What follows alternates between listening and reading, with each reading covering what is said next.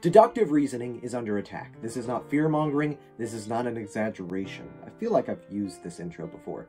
Anyways, bear with me if this video is a little drier than most, because I want to go over a concept that I've said in the past many people get wrong, even though it's a fairly simple and abstract concept, at least at face value. In fact, to be honest, there's probably several videos that I could make out of this one concept. We could go into the square of opposition, we could go into depth about categorical relationships, or propositional statements. But if my head hurts from reading up on this stuff and trying to grasp terminology that conflicts with colloquial usage and as such seems counterintuitive, then I probably imagine it won't be that much fun for you either. So instead of going into depth, I'm going to try to keep this brief and keep it in my own words. It seems as though people have forgotten how the very concept of deduction works. And by that, I mean it seems as though a lot of people's arguments are just assuming that things are mutually exclusive when they are not, or assuming that things are not mutually exclusive when they are, and in general just not understanding the concept of exclusion. So let's talk about that. Because first of all, if I asked you if you knew a word for when two things cannot be true at once, I imagine I know what your response will be. Obviously, earlier I said mutually exclusive, but now I'm referring to the term contradiction or contradictory, which I would assume is a no-brainer.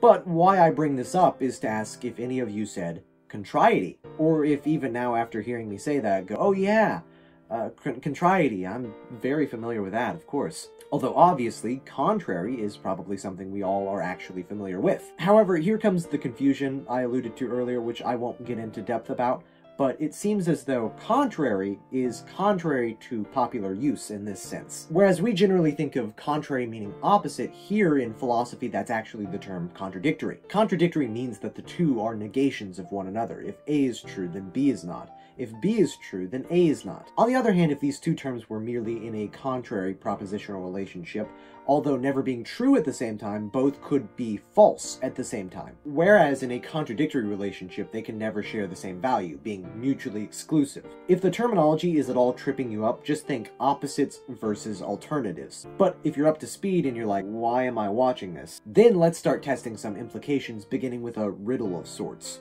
If a robot could come up with any number at random and it asked you to guess the number, given that you are permitted two guesses, one of which must be right, and your numbers must be expressed as either contrary or contradictory to one another, which would you choose? I don't know if I'm good at riddles.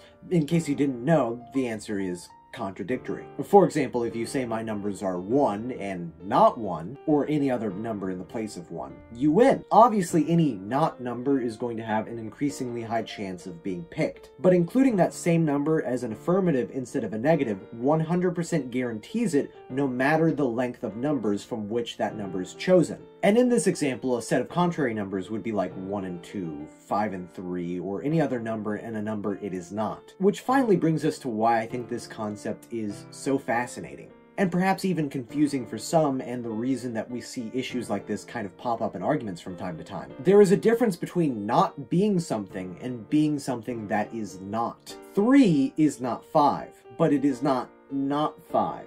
And again, the irony here is that that is seemingly false. But I don't mean that as a double negative. I mean 3 is literally not the concept of not 5.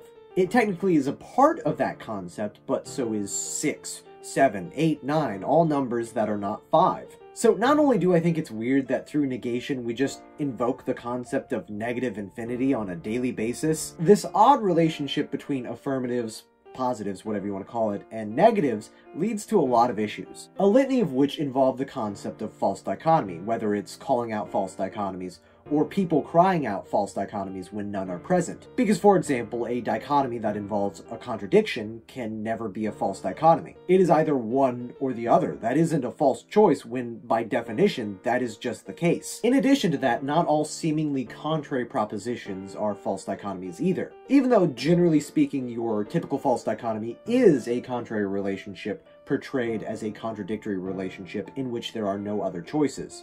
But if my word choice of seemingly contrary is any indication there, the other side of this coin is people portraying contradictory relationships as contrary. Sure, if I pick a random number, then the statement it is either 5 or 3 is a false dichotomy if I could have chosen any number at random between 1 and 10, for example. However, if it proceeded before this statement that you asked me, is it 7, is it 6, on and on until there were just 2 numbers left, then unless I lied about picking a number, these numbers are now in contradiction under the information I provided. It is either 5 and not 3, or 3 and not 5. Here we see that 3 is the concept of not 5 if and only if 3 and 5 are in a contradictory relationship. In the same way, if we are given the conditional statement if A, then B, logically we can conclude that if we exhaust all other possible cases that must imply B as a consequence, then it must follow that it is not B. Which brings this all to a fascinating close, because this statement devoid of this is simply if not A, then not B, which, given the premise if A, then B,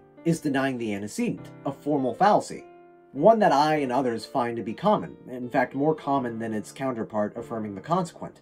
If I said, if it rains, the ground will be wet, and then said, it did not rain, therefore the ground is not wet, the flaw in that may sneak by you, whereas I've found that saying, the ground is wet, therefore it rained, makes it far more apparent. There are other reasons, other alternatives as to why the ground may be wet. This is true of both statements. I think the reason denying the antecedent is far more common than affirming the consequent is twofold. One, I think there's a sort of causal bias where we believe that the statement is asking, if this does not happen, will it have the effect of, well, not happening?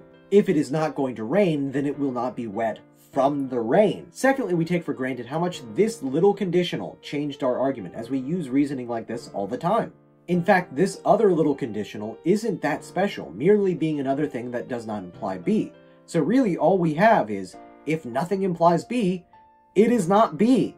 Which is, no duh. But what is it that we forgot? Because I said we forgot the importance of this, so what is this? Well, it's going through and systematically eliminating everything until one thing is left, and that is deductive reasoning. Which I think is just a very interesting way of thinking about deductive reasoning, and all of it, really. It's just fascinating how complicated things can get when you get down to what should be the simpler concepts. And so I'm sorry if I can't really wrap this video up in a neat little bow because of that, but it's just something I enjoy talking about, and so hopefully you gained something from it, but if you didn't, it's too late now.